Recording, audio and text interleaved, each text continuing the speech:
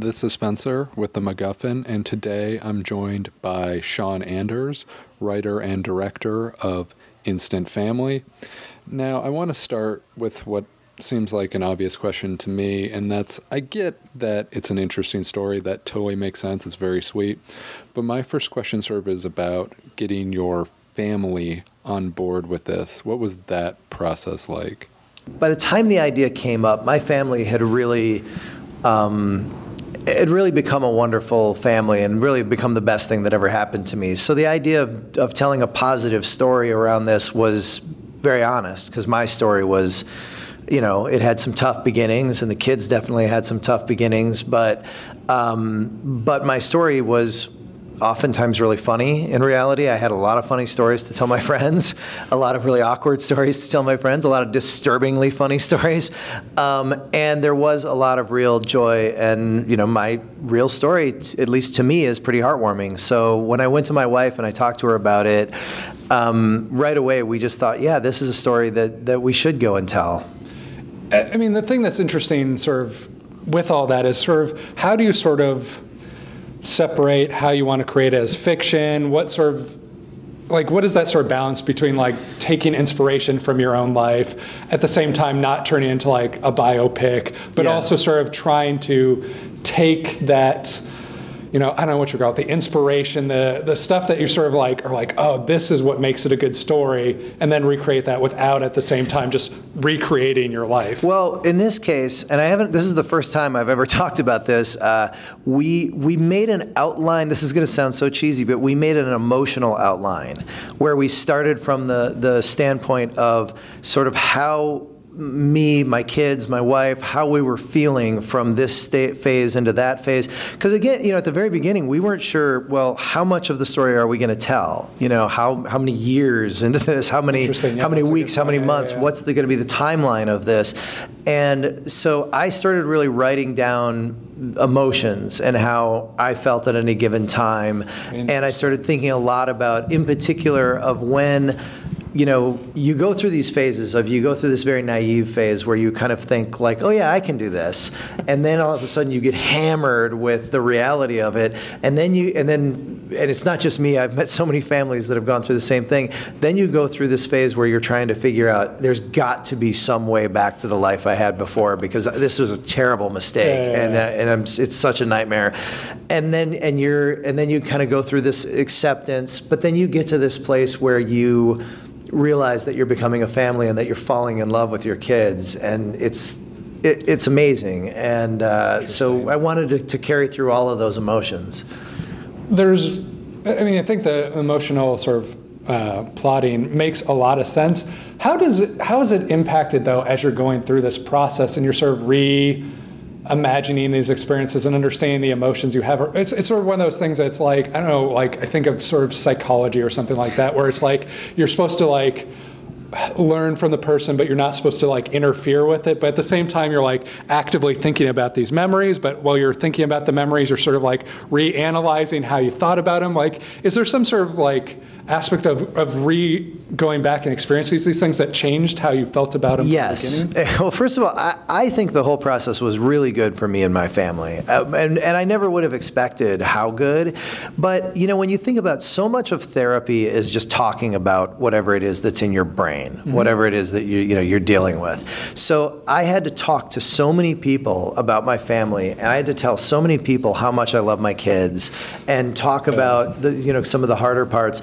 And then I went and I talked with a lot of other families and sat down with all of these other families, and I found that we joked about this, that we had hit on a new thing called movie therapy, because some of these families were having literal like breakthroughs while they were being interviewed by me, because I was so non-threatening to them that they weren't talking to a therapist of somebody that they felt like was going to be judging them for years to come, or somebody who was going to be talking to other members of their family.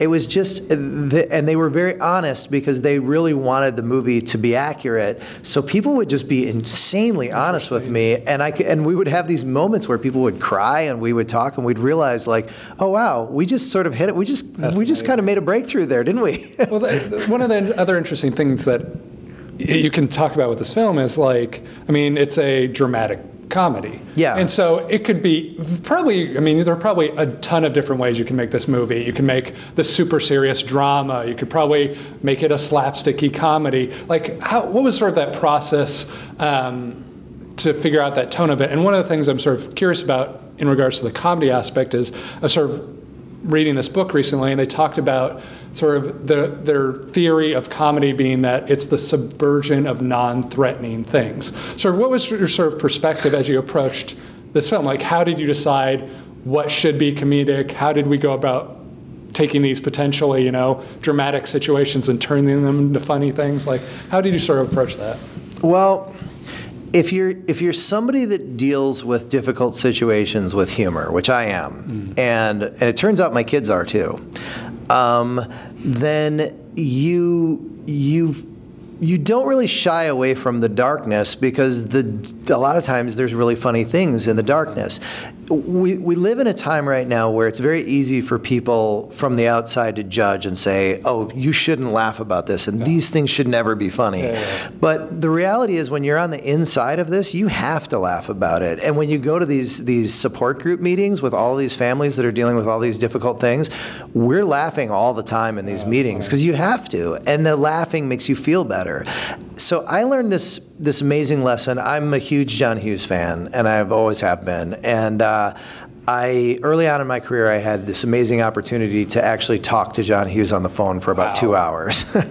And it was pretty incredible. And one of the things that he told me that always stuck with me is, he said, it's not the size of a laugh that matters, it's how that laugh makes you feel. And if you can involve the audience emotionally and then turn it on a laugh, you get a much better laugh. You get a better quality of laugh.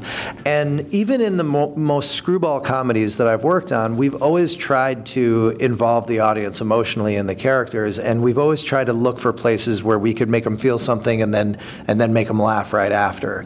And this movie was just a treasure trove of that, because throughout the movie, we never wanted the movie to dip all the way down into this, into the kinds of movies that have been made on this topic, because sure. That's very well covered territory.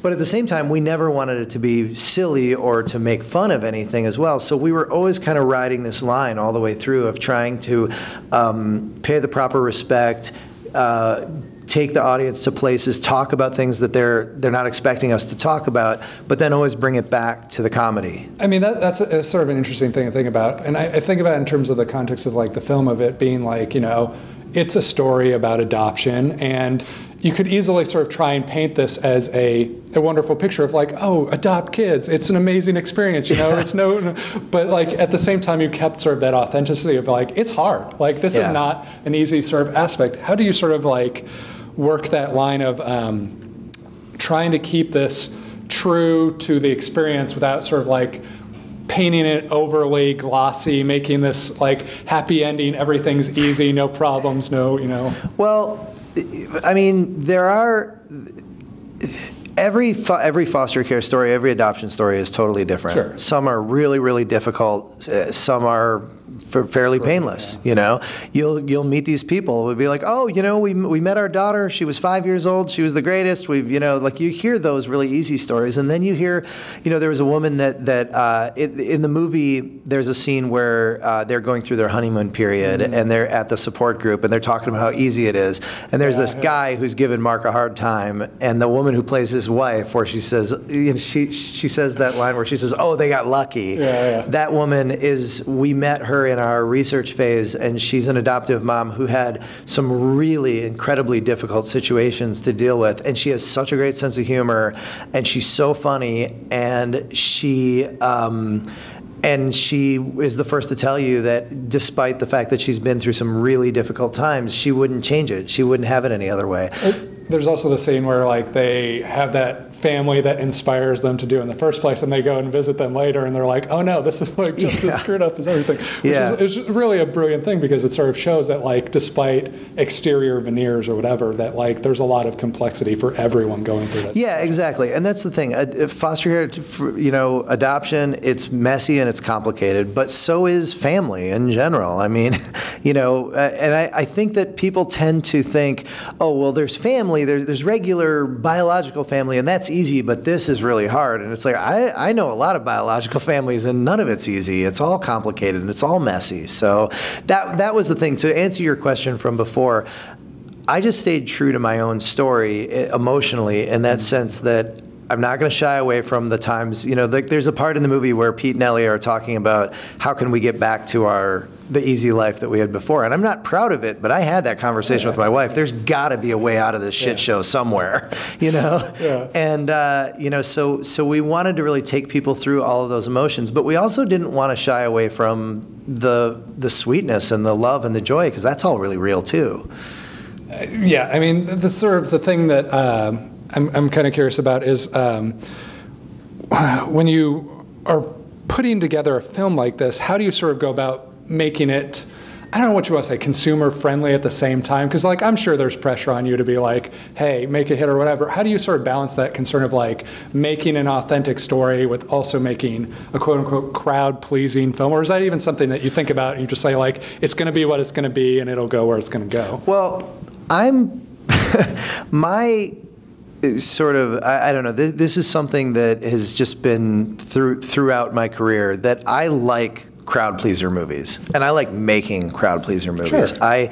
And those kind of movies don't always get a lot of respect sometimes, but there's nothing that makes me happier than to sit in a movie theater, whether it's my movie or somebody else's, and just cheer and laugh. And when you're when you're sharing a movie that is a crowd pleaser with a crowd, it's an awesome feeling, and it's a feeling that I feel like is being that's not being paid the proper respect, because now there's this sense of like, oh, I'll just watch it on Netflix, and everybody's watching movies in their homes more and more.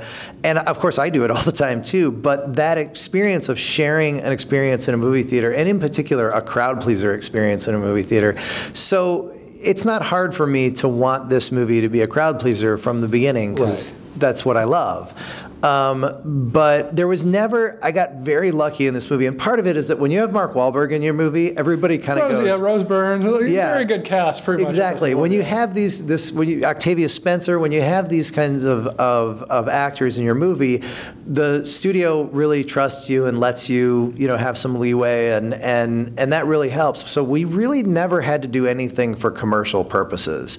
Beyond just wanting to make a really entertaining movie, we never had anybody come in and say, don't say this. I mean, we mentioned sexual abuse in the first 5 minutes of this comedy. Yeah. So I think you could tell that nobody is coming in and telling us what not to do with this movie, And how is it, I mean, I know you've worked with Mark Wahlberg. And by the way, just to be clear for anyone who hasn't seen the movie, we mentioned that in a respectful, not a comedic way in any way, so.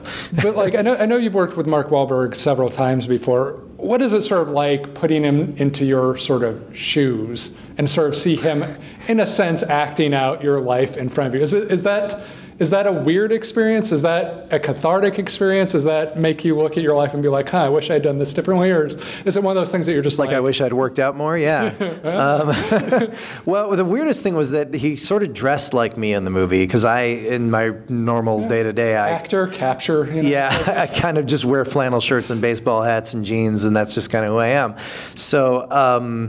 but no, I didn't really think too much about him playing me, because he really wasn't. He was playing a fictional character that was inspired by my story. There were definitely a lot of moments where I thought, okay, Mark's doing me a little bit right now. But the hardest part, honestly, was that I was so just emotional about everything that was going on in the movie, because I either was thinking of my own kids, I was thinking of kids I met along the way. So they would be doing a scene, and I would be hiding behind the monitor just with tears coming down my face, and I'd have to get it together, because it's embarrassing to cry in front of Mark Wahlberg for 3 straight months. I mean, you've worked with him long enough, you probably... Yeah, no, he's great about it. But still, you don't want to, as a man, you don't want to be in there crying in front of Mark Wahlberg. So, I mean, at a level, this is, as I said, dramatic comedy. There's a lot of comedy to it, but like as a movie, there is a heart and is a message to this film. What is it that you sort of would ideally like people to see this film and sort of come away with it? Is it that,